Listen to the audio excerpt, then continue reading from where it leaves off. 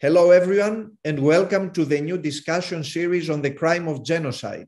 My name is Nikos Michailidis. I'm a political anthropologist at the University of Missouri in St. Louis. In our first discussion about the crime of genocide against the Greek communities of Pontos or Black Sea and of Anatolia at large, I'm happy to introduce you to our first speaker, Uzay Bulut. Uzay Bulut is a Turkish journalist and a political analyst formerly based in Ankara. As an exiled writer, she has worked and lived in various parts of the world. Her writings have appeared in publications such as Gatestone Institute, Washington Times, Christian Post, Jewish News Syndicate, Al-Ahram Weekly, American Spectator, The Providence, and Jerusalem Post. She contributes to the advisory board of the Faces of Persecution, Exploring Global Religious Oppression, which is an educational documentary film series. Bulut's journalistic work focuses mainly on human rights, Turkish politics and history, the plight of Christian and other minorities in the Middle East, and anti-Semitism. She is currently a PhD candidate in international relations. Dear Uzay, thank you very much for being with me today, and I look forward to listening and to discussing with you. Uzay will present her topic, which will be followed by a discussion. Uzay, thank you very much. Welcome. The floor is yours. Thank you. Thank you so much for having me. Like you said, I'll be talking about Turkey's denial of Pontic-Greek genocide and other genocides, and how Turkey's official and aggressive denial affects its domestic policies and foreign policy. I prepared a presentation. Let me share it. Yes, I need to share it. Share screen. Here, share. Yes.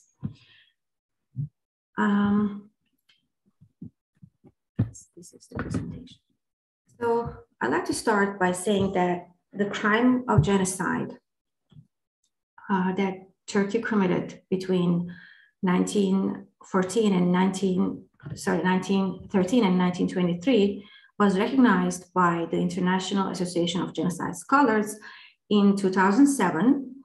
And here is a small paragraph from the resolution they issued in that year. They said, "It's the conviction of the International Association of Genocide Scholars that the Ottoman campaign against Christian minorities of the empire between 1914 and 1923 constituted a genocide against Armenians, Assyrians, and Pontian and Anatolian Greeks.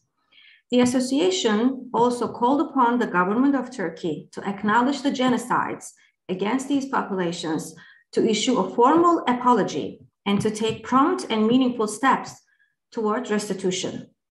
So I think it's very, very important to emphasize that this genocide, which is commonly known as the Armenian genocide, actually targeted not only Armenians, but also Greeks, Pontic-Greeks, Anatolian Greeks, and Assyrians. It lasted for 10 years, from 1913 to 1923, and it happened all across Ottoman Turkey. And this is a historical reality acknowledged by all trustworthy and serious scholars.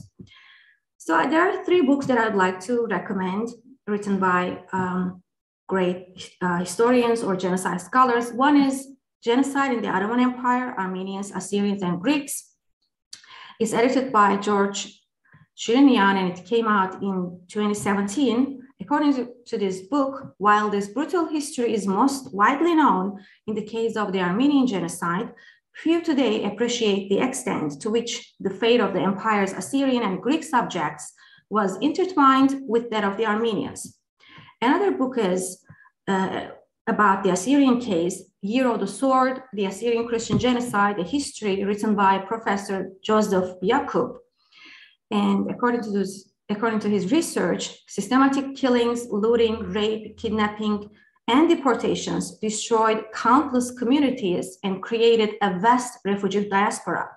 As many as 300,000 Assyrio-Chaldean Syriac people were murdered, and a larger number forced into exile. And another book, the last one that I'll recommend, is about the Greek genocide, the genocide of the Ottoman Greeks. Studies on the state-sponsored campaign of extermination of the Christians of Asia Minor and its aftermath, History, Law, Memory, edited by Tessa Hoffman, Matthias Bjornland, and Vasilios Michailidis. This book represents an effort to provide an outline and a direction of a more extensive study of the deliberate destruction and elimination of a Greek presence that spanned over 3 millennia in the space that became the Turkish Republic. So there are many books that have been published about the Christian genocide that Turkey committed.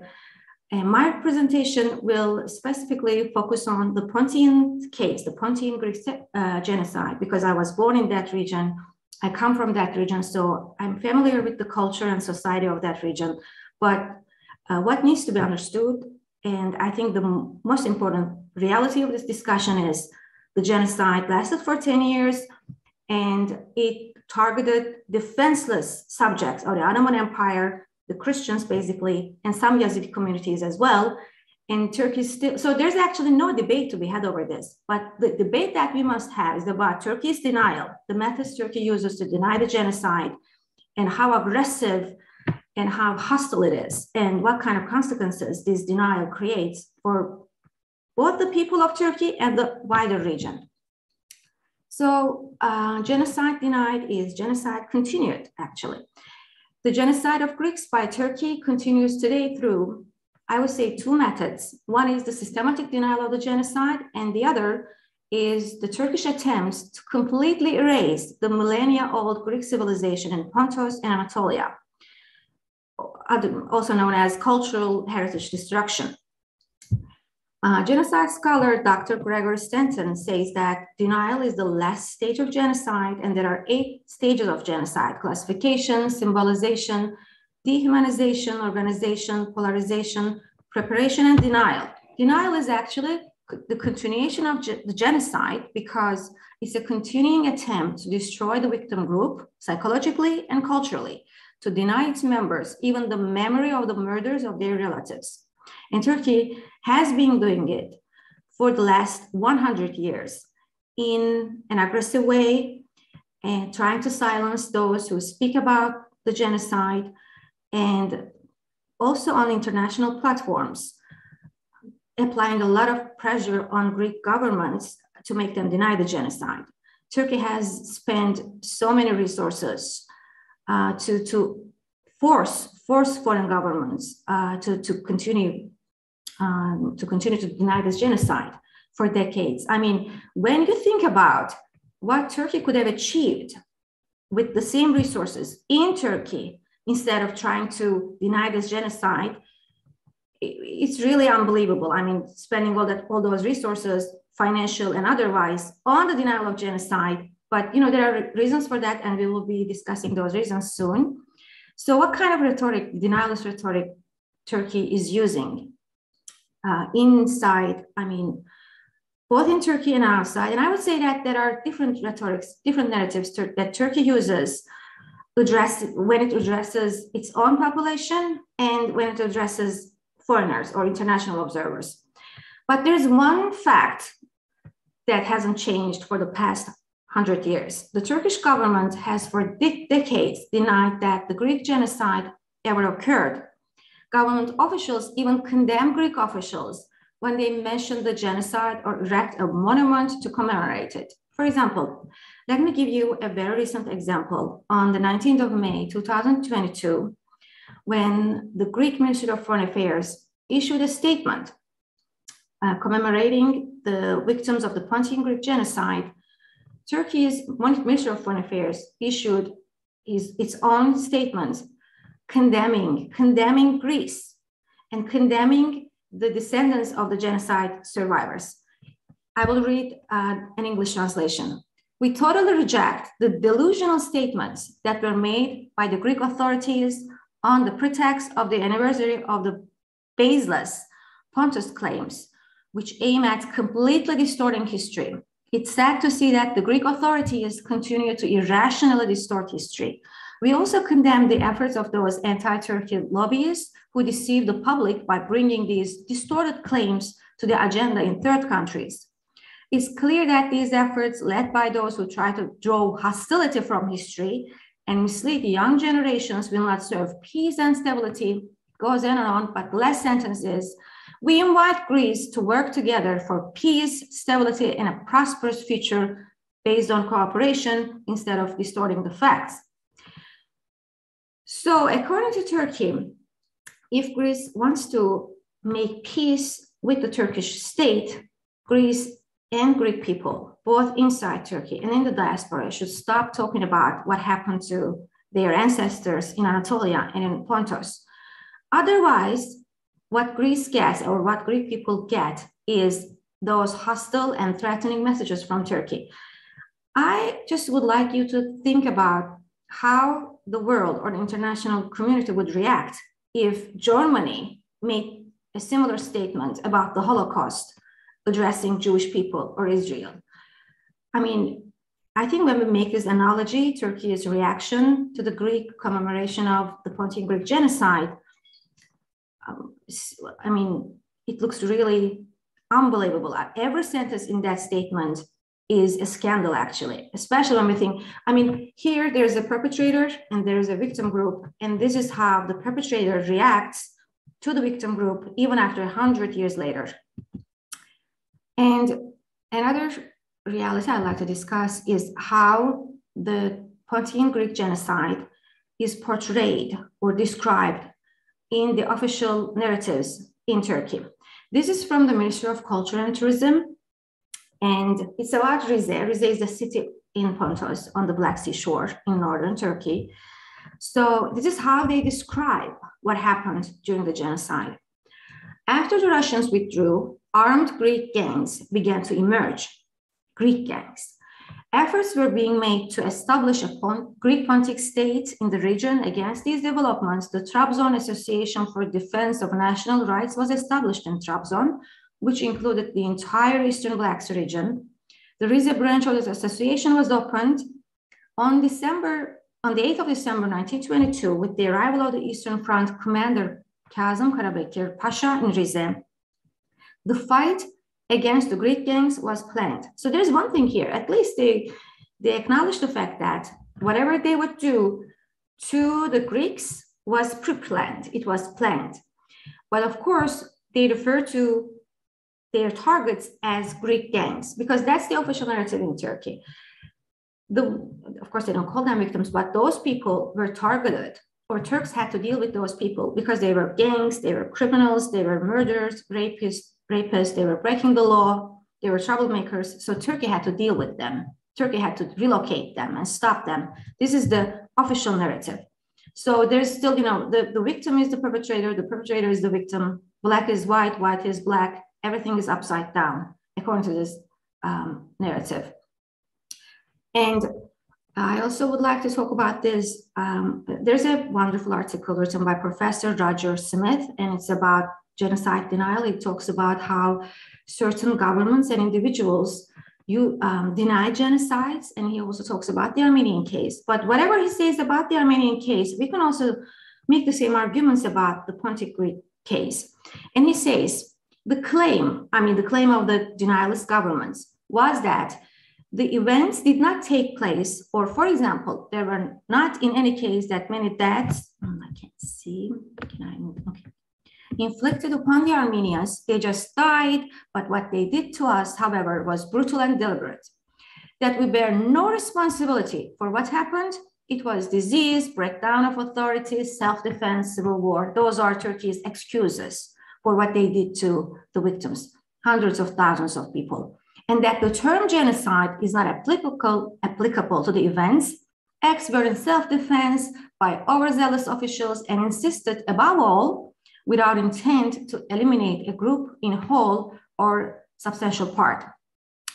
And this part is important as well. There are three main elements of denial: the facts, the responsibility, and the applicability of the crime of genocide to whatever happened.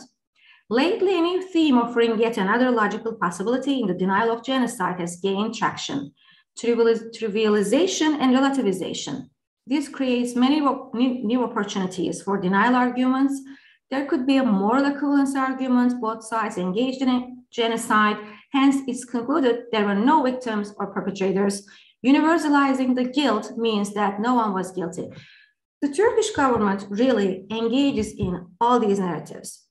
Trivialization, relativization, blaming both sides, saying there was a war, they committed crimes, they started it, we acted in self-defense, using all kinds of excuses and false claims to blame the victims for what happened to them, for all the crimes, and including the crime of genocide that was committed against them.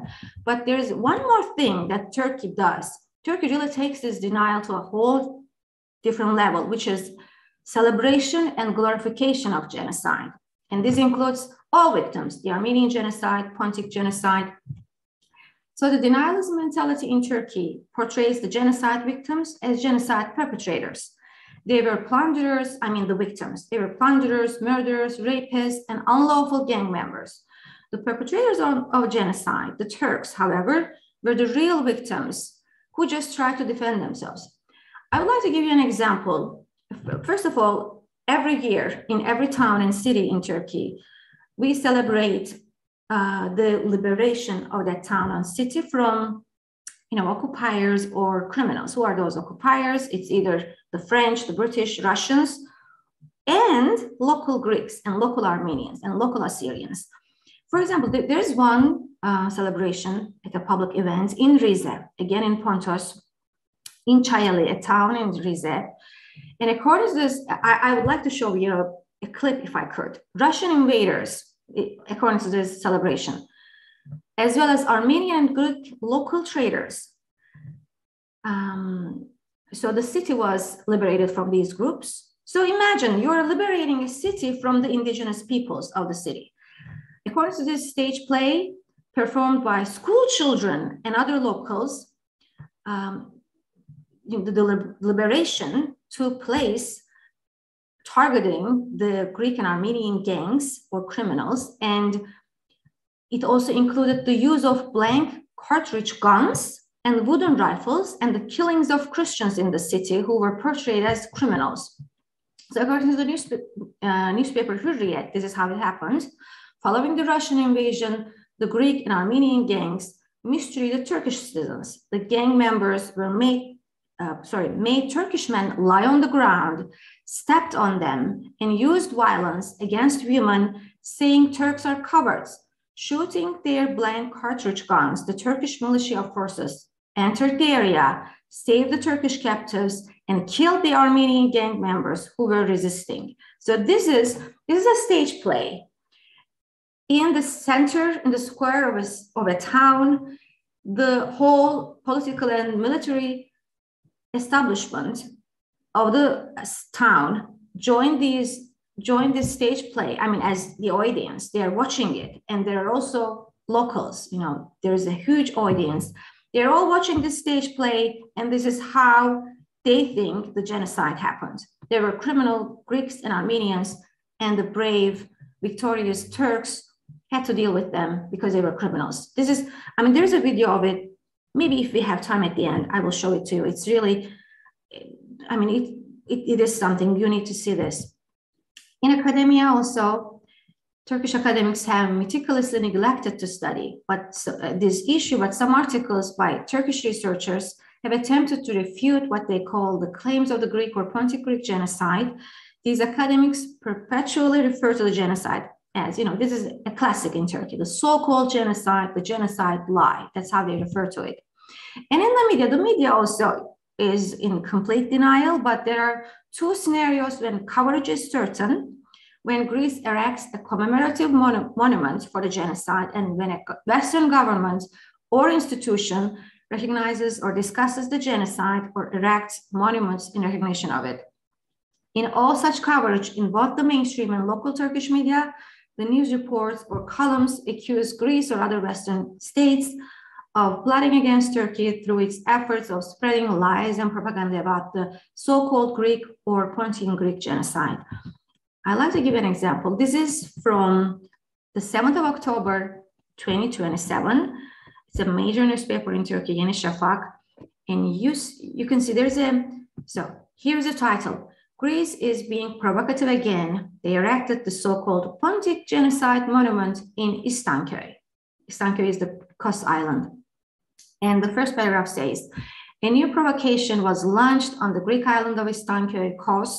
The so-called Pontic Hellenism genocide monument was erected on the island just across Bodrum, Akyarlar. Speaking at the ceremony, a Greek official implied that they expect an apology from Turkey. So here you can see the monument that was erected and the opening ceremony. And this is how the Turkish media, and there's no difference between the pro-government and the anti-government media when it comes to the coverage of the Greek genocide or Pontic-Greek genocide, this is how it's covered. When you talk about the reality of the genocide here, to honor your ancestors, to remember their memories, and to attempt to obtain some justice for the crime of genocide, unfortunately, the media in Turkey sees it as provocation. They are provoking you to do what? I mean, it's really, again, this is the hostile terminology used by the Turkish media. When there is a public debate about the genocide here in Greece. So there's also denial in educational institutions, and that was the case when I was in Turkey too. When I was in middle school and high school, there was actually in the books, of course, the genocide or the Greek history, the Greek roots of Pontos or the Black Sea region, Trabzon, Rize, of course, we are not taught these things. But the only time I remember the textbooks talked about the genocide was during the Turkish War of Liberation. Those minorities, Greeks and Armenians, they established harmful organizations to divide and destroy Turkey, the Ottoman Empire. And they received support from the Allied powers, and they aimed to establish independent states of their own Anatolia. So while Turks were fighting for independence and freedom against the imperialists, minorities were busy betraying Turks. They were busy breaking the law. They were busy targeting not only Turks but also their fellow Armenians and Greeks. So Turks had to take action. This was the only thing we were taught. But today, I know that the narrative, the denialist narrative, is even more aggressive. Right now, the Armenians and Greeks are openly and directly accused for the genocide, accused of what happened to them. And Professor Taner Akçam wrote a very good article about it, analyzing the textbooks, the history textbooks in Turkey. So today, the denial is even more severe and more hostile. So when I was in Turkey, when I was in high school, it was just, there were some harmful organizations and we had to stop them. But today, the books give a lot more details about how treacherous, how hostile Greeks and Armenians were. And that's why, the Turkish people had to take action against them. And again, what makes the denialist mentality in Turkey, I would say unique, very unique, is the glorification of the genocide. It's not just denial. When we say denial, yes, there's denial, but there's also some pride in it, a very strong element of pride in it.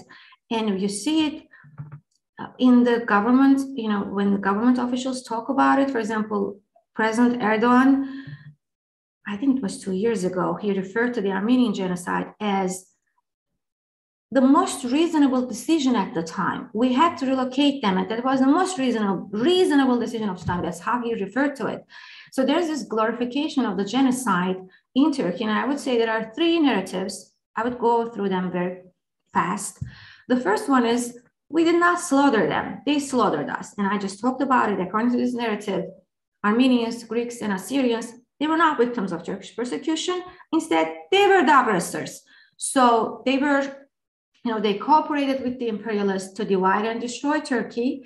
So the oppressed Turks had to take action. Another narrative is even more crazy because this narrative directly not only accuses the victims, but it says that we could do it again. They deserved it and we could do it again.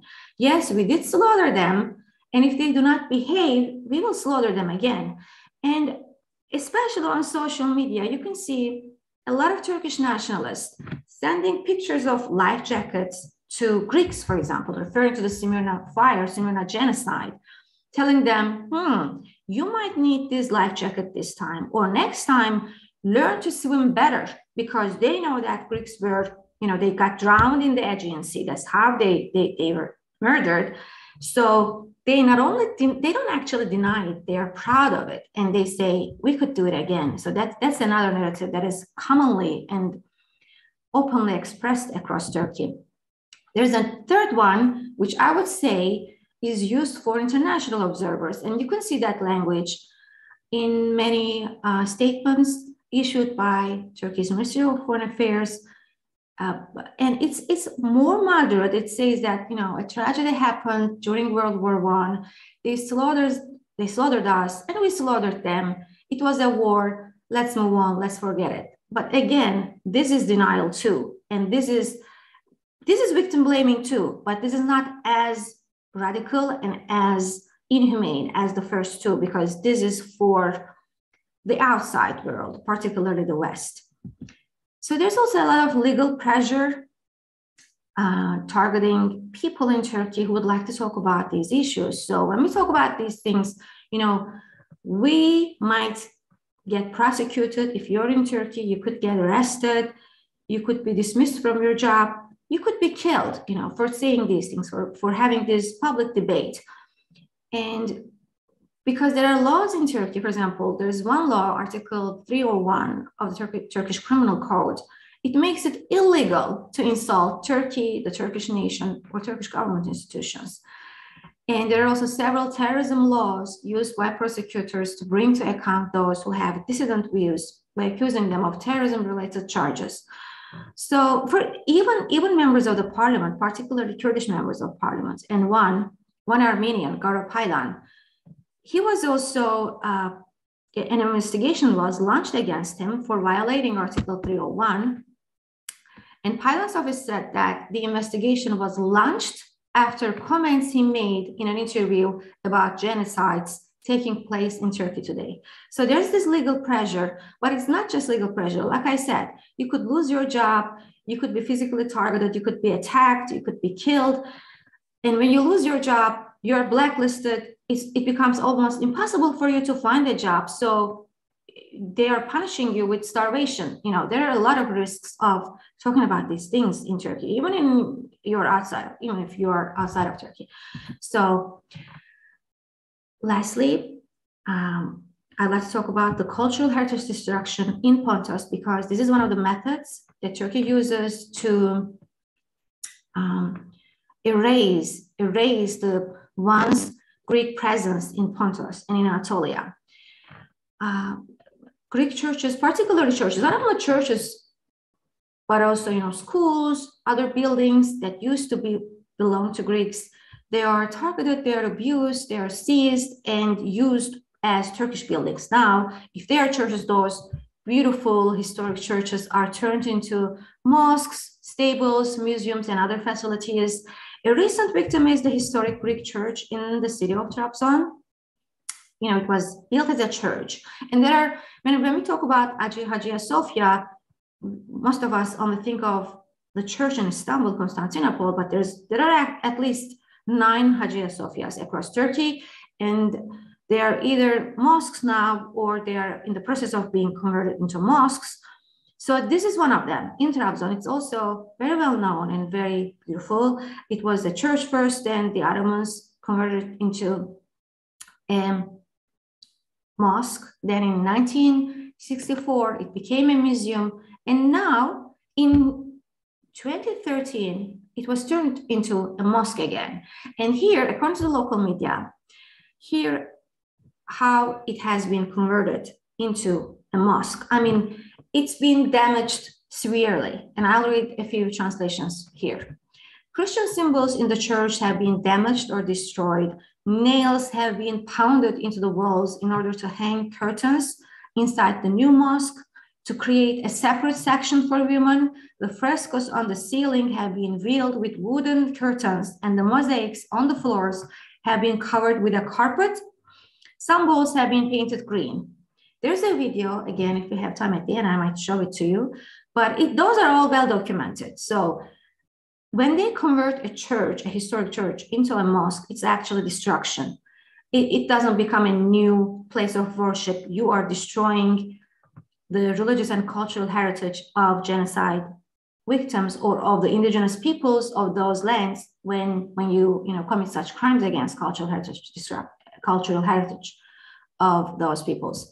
So another example I'd like to give, which is very, I think, interesting, and there was a report about it in the Turkish press recently, and here is the title of the report. It said, the mansion where Atatürk, Mustafa Kemal Atatürk, wrote out his will is being restored in preparation for the centenary of the Turkish Republic.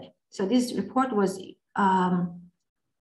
issued on the 29th of October.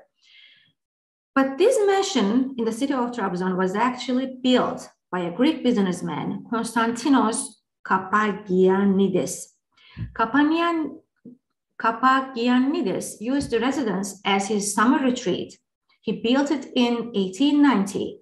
Atatürk visited Trabzon 3 times. In 1931, the Turkish government gave him the house. Today it's called Atatürk's Mansion. It's a beautiful, gorgeous building and is used as a museum.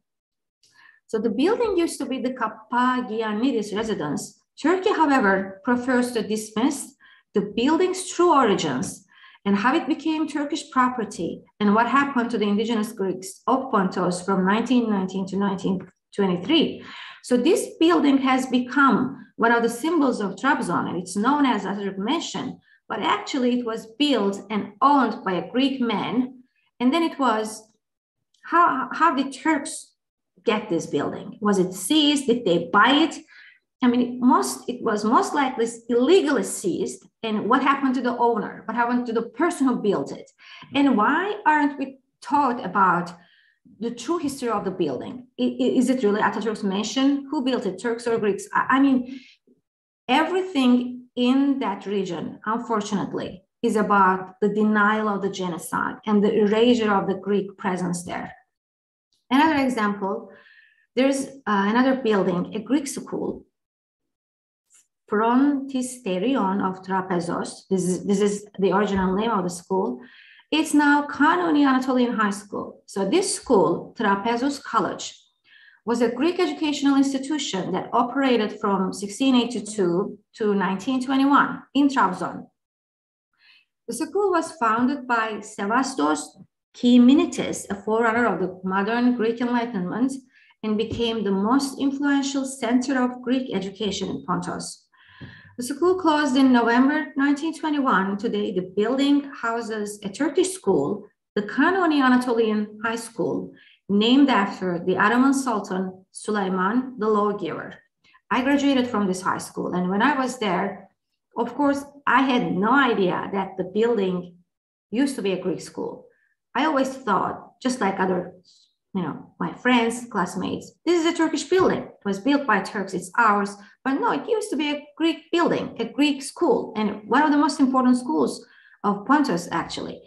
But it was, after the genocide, and the forcible population exchange between Turkey and Greece, the local Greeks were exterminated. They were forced to leave. They were deported. So there were no Greek students left, no Greek teachers left, and this school became Turkish property. So the problem is Turks not only have unjustly and illegally seized all those buildings, Greek and Armenian buildings, we also deny or ignore or erase the true history behind those buildings.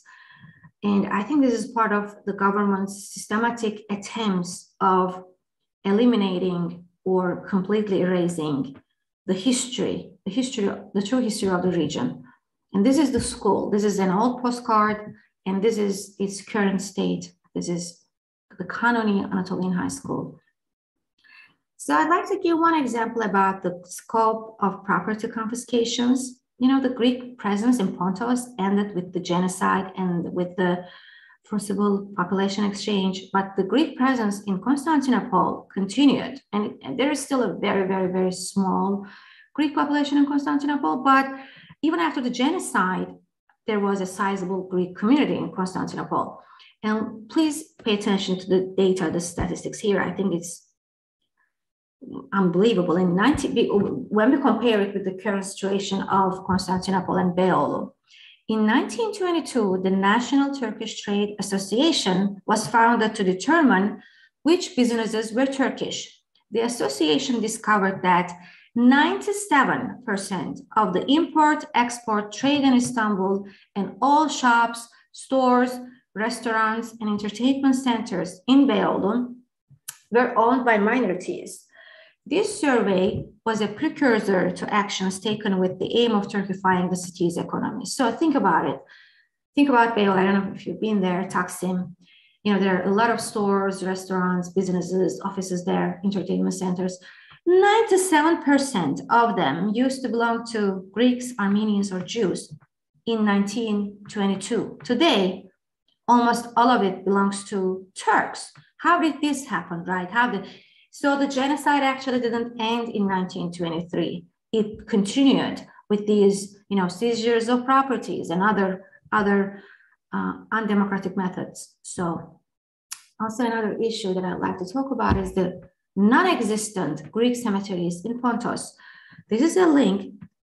I don't know if I can go to the internet and copy and paste it. I don't want to because I'm scared I might not be able to return. So I'm just going to talk about it. But when I Google Greek cemeteries in Pontos, in the Black Sea region, and I write specific names of the cities there, there's nothing. And I asked local researchers, local journalists, have you ever seen a Greek cemetery in Trabzon, in Pontos? When I was there, I didn't see anything. So I asked people who might know, and they said, no, we haven't seen anything. So if Greeks had lived there for millennia, one would expect that there should be some cemeteries. So where are their cemeteries? Where are the graves, the bones of, dead Greeks? There's nothing left. So this is a question that we need to ask publicly. Where are the Greek cemeteries in Pontos? Okay, the people have been killed. Okay, their cultural heritage is still being targeted and abused. But at least respect the dead, right? Respect the cemeteries. So the destruction, I'm using this word intentionally, the destruction of the Greek cemeteries in the region, it just shows that the government of Turkey aims at erasing every single sign of the Greek presence and the Armenian presence in the region. Just they aim at complete erasure, complete elimination. Otherwise, they would have respected the cemeteries and at least there would be some graves there, but there's nothing.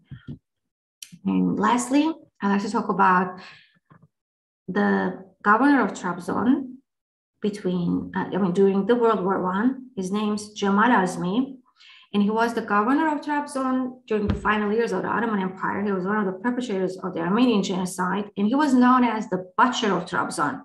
He was especially known for his persecution and violence towards Armenian children. He ordered the drowning of thousands of women and children in the Black Sea. But here is how he is being honored in Turkey. There's a primary school in a village in Trabzon named after him, a primary school, Cemal Azmi Bey Primary School. So, and this is not the only example. The government of Turkey still honors the memories of genocide perpetrators. Many roads, streets, schools, and other venues across Turkey are named after genocide perpetrators. And here's the school, Cemal Azmi Bey Primary School. It's in Trabzon. I'm not ending, but I'd like to end my presentation with a question asked by Dr. Alfred de Zayas. He is an expert on international law. And he wrote an article about the pogrom against the Greek minority of Constantinople in 1955. And he's asking this question, but I think we should ask this question not only for the pogrom, but also for the Pontic-Greek genocide and the Greek genocide. The awkwardness of the prevailing situation can be demonstrated by a hypothetical example. How would the international community have reacted if the post-war German government had named streets after Joseph Goebbels and Reinhard Heydrich, the architects of Kristallnacht? what would the reaction of the international community have been if, instead of making moral and material reparation, the German government had refused to render restitution and compensation to the victims and their survivors?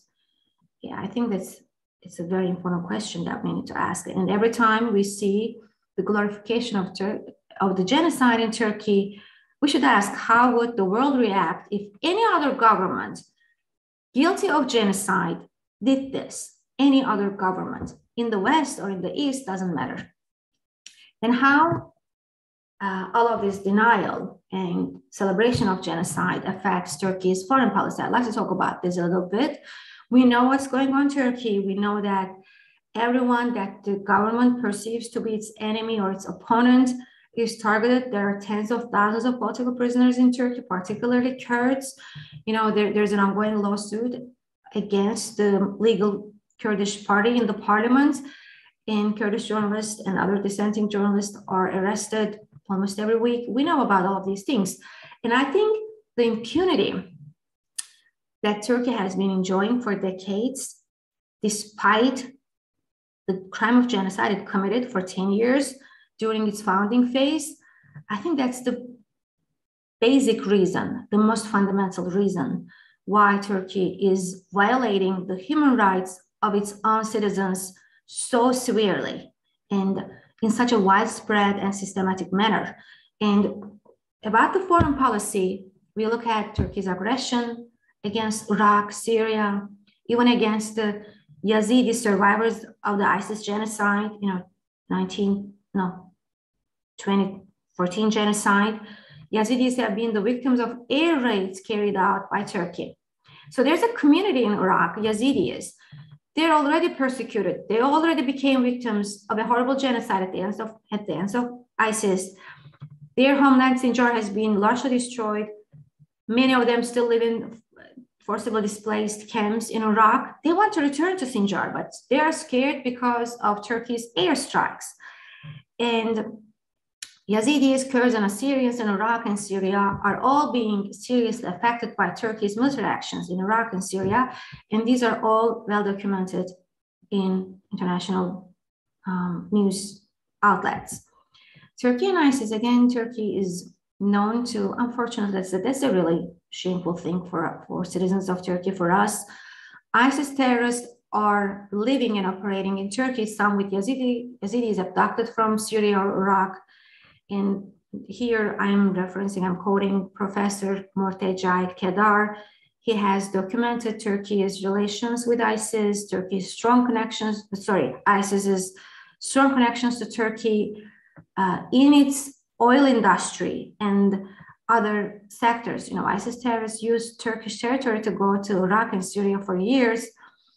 And why? You can say, how is that related to Turkey's denial of the genocide? Well, I think the answer is, if you can justify, if you can glorify a crime of genocide that led to the deaths of around 3 million people for 10 years, I think you can justify anything. You can do anything, because your republic, your state, I'm being brutally honest here, maybe I'll be in trouble, but if you established a republic based on the crime of genocide, and if you still take pride in it, of course, there's no limit to the other crimes that you will commit. And I think that's what's going on in Turkey.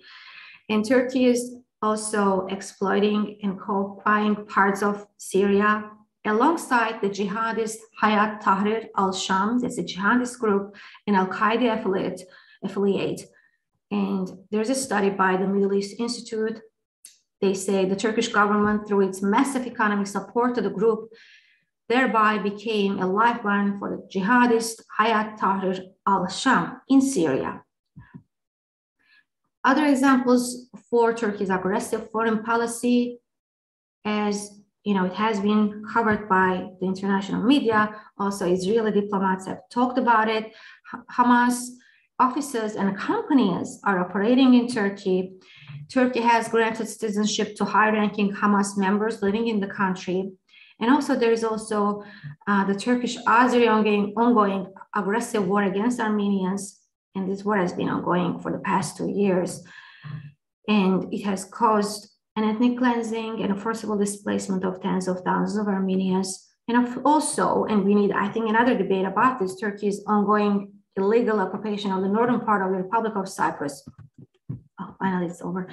So all of these things, all of this aggression of the government of Turkey, both inside its borders and outside, I mean, we should, I think, draw parallels between Turkey's denial of the genocide, Turkey's glorification of the genocide, and Turkey's ongoing and very severe crimes against its own citizens. So many people have had to leave Turkey, and so many people have been dismissed from their jobs for arbitrary trumped-up charges. And so many people, there are, like I said, thousands, tens of thousands of political prisoners in Turkish jails. All of this, how does Turkey find, when I say Turkey, I mean the government, the military, the state institutions, how do they find the courage to commit all these crimes on a daily basis? Because they have been enjoying impunity. They've never been brought to account, and they have got rid of their Christian and Jewish citizens through many crimes, including a genocide, including many pogroms, including forced deportations, and pressure, targeting both Jews and Christians, and Yazidis also. And today, because there are no non-Muslims to persecute, they are targeting their Muslim citizens. They've been targeting Kurds for decades, actually, but they're also targeting, other ethnic Turks in Turkey for whatever reason, because they need some enemy to target. That's how they, I think, how they nurture, their traditions. Because really, when you, for example, a few days ago, when Kurdish journalists were arrested, 9 Kurdish journalists, the police also seized their computers. Again, that's a Turkish state tradition. You get rid of the minority citizens and then you seize their properties illegally. So this tradition, targeting citizens violently, and first their goal was to create a Muslim-dominated, a Turkish-dominated republic. And then when they achieved this goal, and when no one brought them to account, when they were never held accountable, when they were never held responsible, they're now committing all kinds of atrocities, both against their own citizens and against the whole region, actually. Unfortunately, Turkey has become a source of instability for the whole region. So if you want to understand Turkey, that's why I always try to write about the genocide in my articles.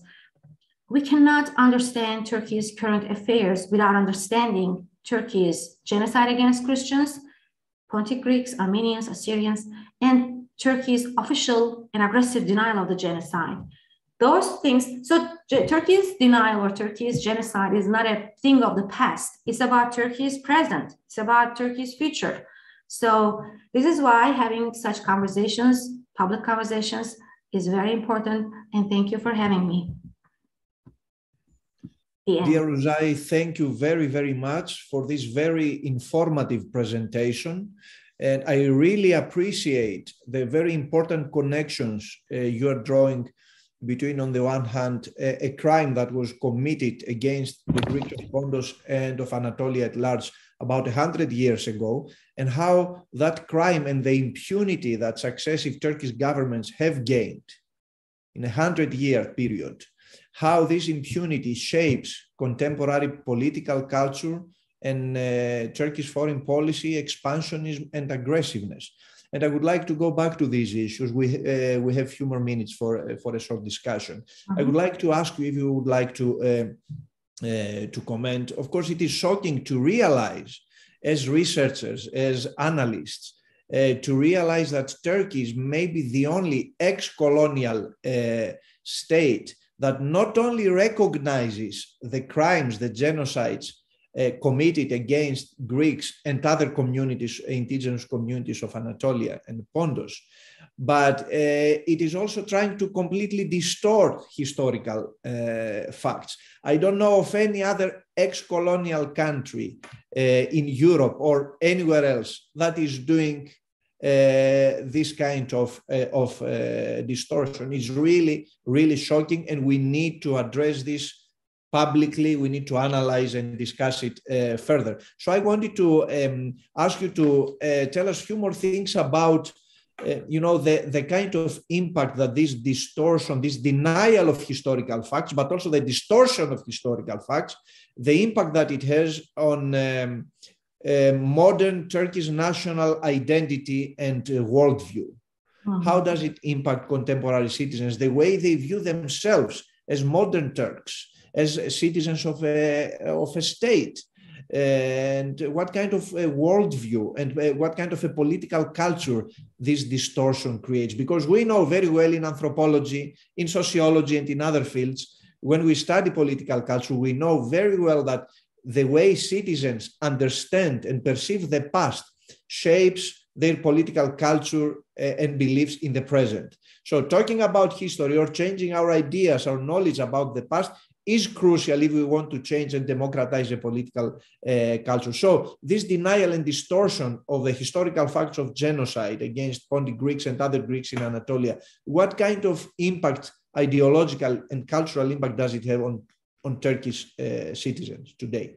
Well, I think it changes their whole identity, or it creates an identity that sees themselves, the Turkish citizens, as victims. But I can say that the people in Turkey, an average Turk, lives in a parallel universe, because when we talk about the genocide, when we talk about Turkish history, I know from personal experience, most people in Turkey have no idea about the truth of genocide. They think that, I just mentioned what they are taught, what we are taught at schools. We were targeted. We were about to be victims of genocide, but we acted in self-defense. And now all these hostile governments are accusing us of genocide. We didn't do anything. So, everything in Turkey, in the educational system, in the media, just promotes this very unhealthy, hostile, aggressive, and expansionist nationalism, pan-Turkish nationalism. And that's why they don't have a democratic political culture. And because, you have a country, you have a republic, and it was established on the blood and stolen property of millions of people. And you have no idea about this. You actually think that you are the victim of this crime, and you are now falsely accused of genocide, but you're actually innocent. So this is not an overstatement. Turks in Turkey, the vast majority of the population, is actually living in their own parallel universe, completely detached from reality. And it's really heartbreaking, to see that. And that's why they can justify their aggression against Iraq. They can justify their aggression against Kurds, Syria, because in their mind, in their Turkish supremacist mind, all of these actions are easily justifiable. So the denial of the genocide is, again, I think you made a very important point. It creates a certain identity, and it creates a worldview, a supremacist, racist, and aggressive worldview. Like, why don't they accept official equality between Turks and Kurds, right? There are two major communities, ethnic communities in Turkey now. Recognize the Kurdish autonomy, no, because of this, supremacist mindset.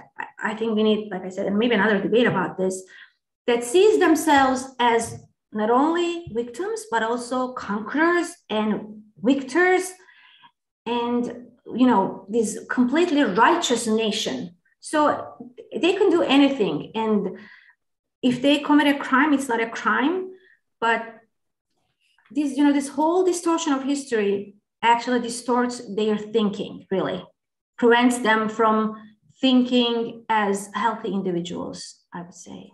So thank you very much. This is a very interesting point. And this is something that is not really discussed in international fora when we think and we talk about Turkey. There is a kind of standardized discourse that addresses Turkey's regime problems, the lack of democracy, human rights, etc., etc. But usually many commentators and analysts fail to go to the heart of this political culture that recreates and reproduces and legitimizes an autocratic, aggressive political regime that creates a lot of instability, and I dare to say it has come to the point of constituting a serious security threat for the Eastern Mediterranean and the Middle East. And all these contemporary issues connect with what happened 100 years ago and the political culture of impunity that was shaped since then. So my next... Can I give one last example? I met a person and she told me she has been to Turkey 7 times and it was a good experience, and she is Greek. And I asked her, did you experience any problems? She said, no, it was fine because as long as you don't talk about politics, you're safe. So the question is, why can't you talk about politics with Turks? If it's a healthy, free, democratic society, you should be able to have, a conversation with them, a political conversation. No, she avoided talking about politics to stay safe. And I think this speaks volumes about the culture there, the political culture. If you want to stay safe, don't talk about politics, don't say things that they might disagree with.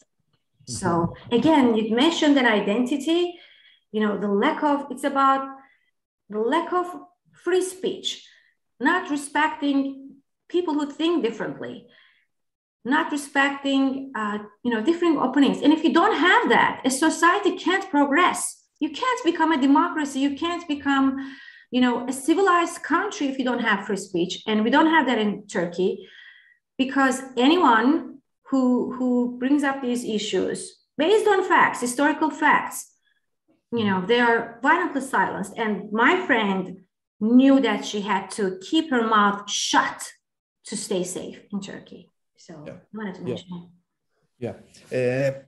So the other thing that I would like to bring up is the issue of democratization, because we very well know how political culture connects to the political regime in Turkey, in the creation of this autocratic regime.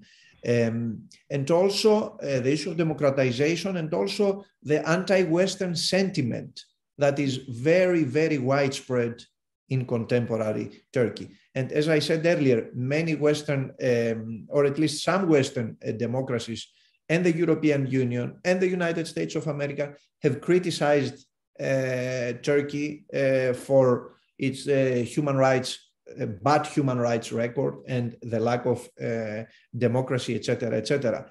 But I think we need to go deeper. We need to think and talk about the political culture, the dominant political culture, and how we can help the people of Turkey to change that political culture and create a democracy in their country, a Western-style democracy, a liberal democracy.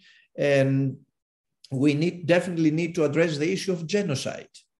We need to help them reevaluate the past and teach the younger generations what actually happened in the past. And that's, I think, the only way forward for Turkey and for its people who really want to live in the future, hopefully in a democratic society that will also have stable cooperative relationships with all its neighbors and with the Western world at large. So what would you, how would you comment on that? What would you expect from the European Union or from activists and scholars or politicians from other countries, from the Western world and the democratic world regarding the issue of genocide? What should we do in order to help Turkey overcome this highly problematic situation when it comes to the genocide and its connection to the democratization of the country? How can the democratic partners of Turkey can help this country regarding this issue? Thank you for this question. I think it's a very important question because you said that how can we help the people of Turkey? I think it's very important for Turks, at least for the open-minded Turks, to understand that when we criticize Turkey, when we talk about its bloody history, we're not doing it to be hostile. We're not doing it because we hate Turkey. We're doing it because we love the truth and we want justice for the victims. And we want Turkey to be a democracy. We want Turkey to respect its own citizens and to stop threatening its neighbors, to stop occupying its neighbors. So it's not about hostility. It's not about racism. It's actually about... It's the opposite. The opposite. It's about love for truth and love for justice. And of course, we want the peoples in the region to be safe. And we don't want them to be exposed to crimes at the hands of Turkey. That's why we are criticizing Turkey. So yes, the whole aim of this conversation and everything that we're trying to do is to help the people of Turkey. And first of all, about the anti-West sentiment in Turkey. When I was there, like when I was in primary school, middle, high school, we were never, the West was never portrayed as an ally. Like I don't remember anything in our textbooks or in the class discussions in which we said that, oh, the West is not. No, what we're taught, and this is our psyche, the Turkish psyche, the West, okay, we need them maybe, but they're our enemy. They are hostile to us. They are hostile to us. The only friend a Turk has is other Turks. Like we are our own friends. Nobody, maybe Azerbaijan, but nobody else is our friend, especially the West. I mean, when you look at the Turkish national anthem, they refer to the Western civilization as a monster, the national anthem of Turkey. So, I mean, even before Erdogan came to power, the West was not portrayed as a friend of Turkey by the media, by the government, by our educational system. No, this has never been the case. So I agree with you that the anti-Western sentiment in Turkey is very strong, and unfortunately, the vast majority of Turkey don't see the West as their partner or ally. That's my observation. Yeah. And second of all, what could the West do to help democratize Turkey? I don't think they've been paying enough attention to the official recognition of the Armenian genocide, the Pontic-Greek genocide, and the Greek genocide, the whole genocide issue. Because democracy can never be founded on false foundations. You cannot pretend to build a civilized country, a democracy, or the rule of law after, on a crime of genocide. And I think Turkey's aggression today particularly against its own citizens, is because there are some lies that they've been telling for decades, and there are some truths that they've been trying to ignore so aggressively. So they don't have peace, seriously, even mental peace, because I think it's the psychology of the criminal, the psychology of the thief. They can't have peace because they have committed many crimes. And now Greece is speaking out more and more about the genocide. And I think they should speak even more, both the academia and the government and the public, talking about the genocide and trying to obtain justice for it should be one of the main policies of Greece. And other governments, the US government has recognized the Armenian genocide. These things are happening, and I think the government of Turkey is panicking, and the more they panic, the more aggressive they get. So, of course, like I said, if one day Turkey is going to be a democracy, it's going to happen if they recognize the genocide, and if they apologize, and if they start respecting the genocide victims, and if they stop blaming them for the genocide. There is so much they can do to help secure some justice for the victims. And only then will Turkey be a healthy democracy. All other things, okay, the EU is trying to do some things. There was these negotiations for years. And then the US, Turkey became a NATO member. But what did Turkey's NATO membership do? Like, they became a NATO member in 1952. 3 years later, they carried out a horrible pogrom against Greeks, Armenians, and Jews of Constantinople in Istanbul. So unfortunately, Turkey's interactions with the West, with the EU, with the US, with NATO, haven't helped civilize the Turkish state, unfortunately. So that means that the West should change its attitude and its policy towards Turkey. And for the West as well, it should be one of their main policies to recognize the genocide, but that's not enough. They recognize it and then nothing. No, they should really drag Turkey or push Turkey to recognize the genocide and stop using this hostile language against the victims, against Greece, and others. I mean, imagine, for the past 2 years, Turkey and Azerbaijan have been launching an aggressive war against Armenia. And Armenia was established by the survivors of the genocide. Again, we need to think about the Holocaust and Germany's stance and Israel's existence today and all other genocide. Like, this is not how a genocide perpetrator state is supposed to act. That is a huge problem.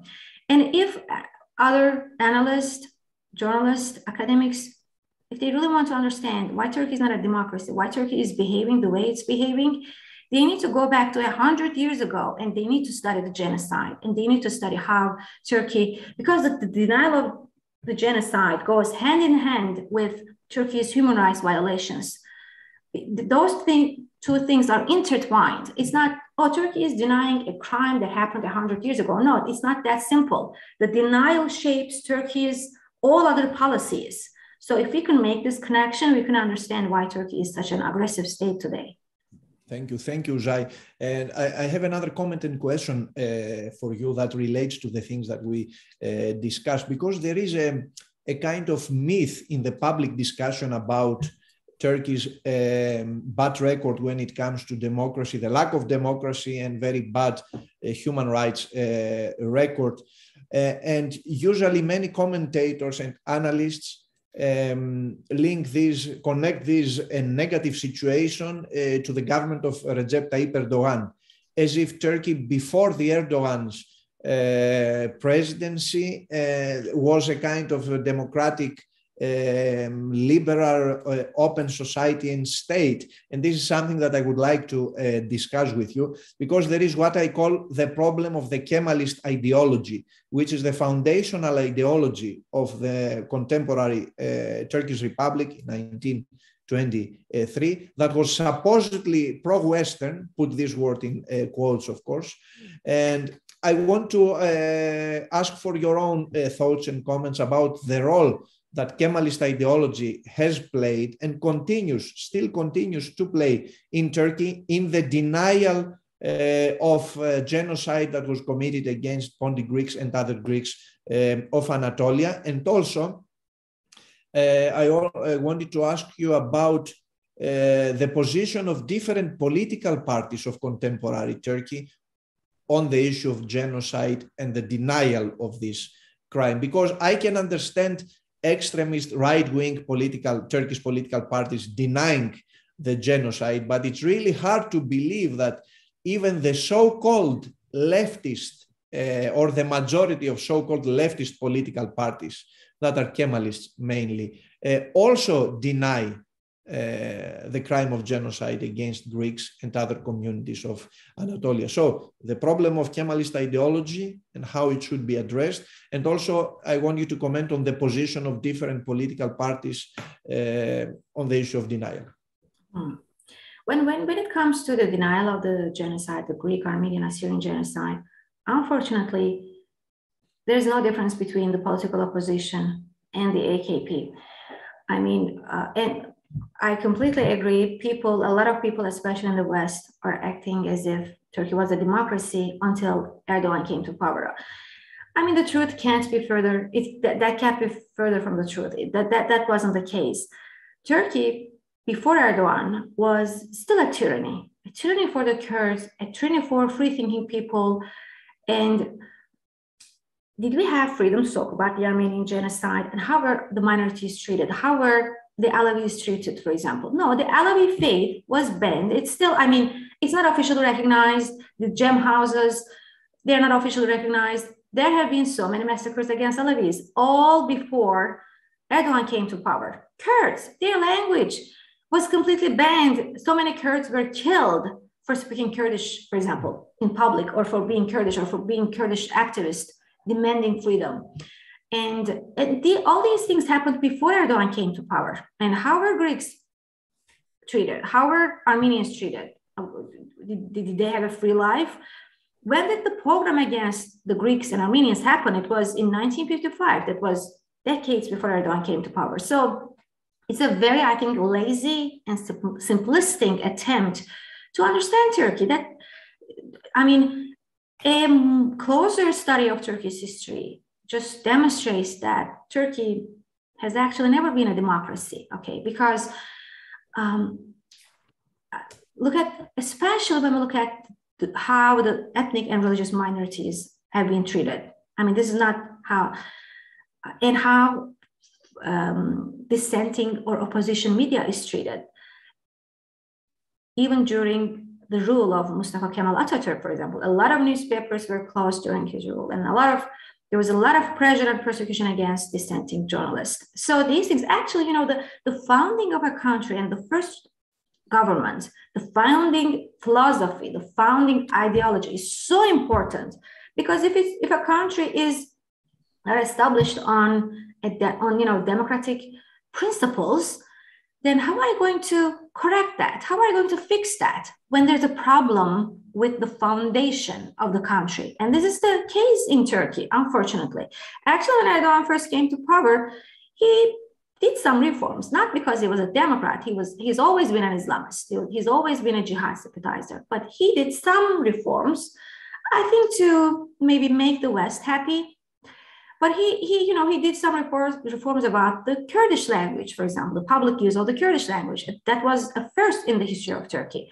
So no, Turkey has never been a democracy. And I don't want to say Turkey was worse before Erdogan came to power, because I would never try to whitewash what Erdogan is doing today, when there's so much persecution against millions of people in Turkey right now, not just Kurds, but also ethnic Turks. But seriously, it would be factually incorrect to claim that Turkey was ruled by better or more democratic governments before Erdogan. That would be completely untrue. And there's no difference between the political opposition and Erdogan when it comes to the denial of the genocide. They are both incredibly hostile and aggressive in their rhetorics. And what was the other question? I forgot. The other question, I wanted you to comment about the position of different political parties regarding the issue of genocide and its denial. I said, we know the right-wing Turkish political parties, we understand that they deny the genocide, but what about the so-called left-wing political parties that are supposed to be open-minded, progressive, etc., etc.? Well, first of all, when we say leftist, even the CHP is kind of considered to be on the center left, but CHP, the main opposition party, their denial of the genocide is as horrible as the denial perpetrated by the AKP government. So, but the other parties more on the left, they're not in the parliament. They don't have any political power. They're not as aggressive as the AKP, but again, it's not in their agenda, or it's not one of their priorities to talk about the genocide. But for example, there's this new party established by a former member of parliament who left the CHP. And of course, all of these Kemalist parties that claim to be on the left are denialists, genocide denialists. And I am sure that if they come to power, their policies regarding the genocide or genocide denial would be the same as the policies of the AKP government. I don't think there would be any difference. No. Yeah. My understanding is that the only political party that is currently in the parliament and it does not have a denialist position, on the contrary, it talks about publicly, speaks about the recognition of genocides, generally speaking, is the HDP, the leader of which is currently in prison, Selahattin Demirtas, as well as other parliamentarians and activists from that party, unfortunately. Exactly. The Kurdish movement and the HDP, the People's Democratic Party, they are the only legal party in Turkey right now that doesn't deny the genocide, that actually recognizes the genocide or commemorates it every year. Yes, they are the only normal party, the only voice that that talks about the genocide in a truthful and just way. Yeah, I think we are running out of time. I want to ask one more question and comment from you, Uzay, if you allow me. We've been talking about what successive Turkish governments and state authorities in Turkey have been doing, but I want us to think a bit and discuss about the society in Turkey, the different groups, especially the younger generations. What do they know about the crime of genocide? Is there any hope to help this younger generation educate themselves when it comes to the issue of the genocide against the Greeks and other communities in Anatolia? How important would that be? And what kinds of projects should partners from the Western world develop in order to help this younger generation better educate itself when it comes to the issue of genocide and human rights and democracy, of course?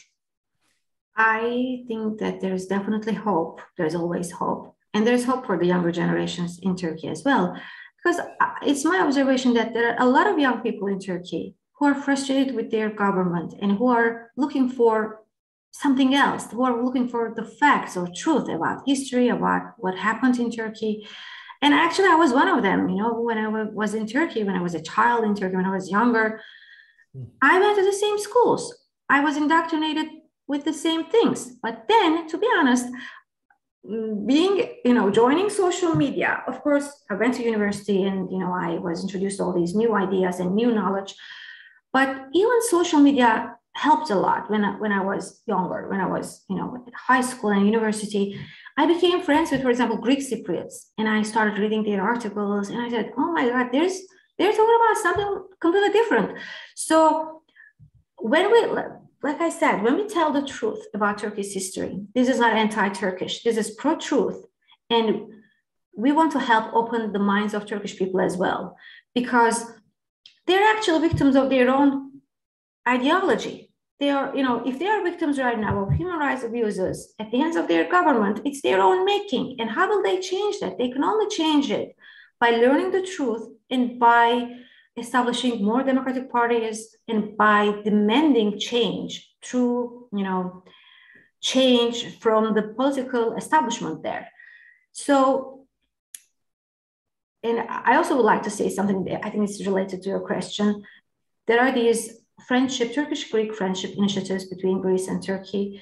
Mm-hmm. And of course, we want to be friends. We need to be friends. But I think true friendship can only be based on truth, reality, facts, and justice.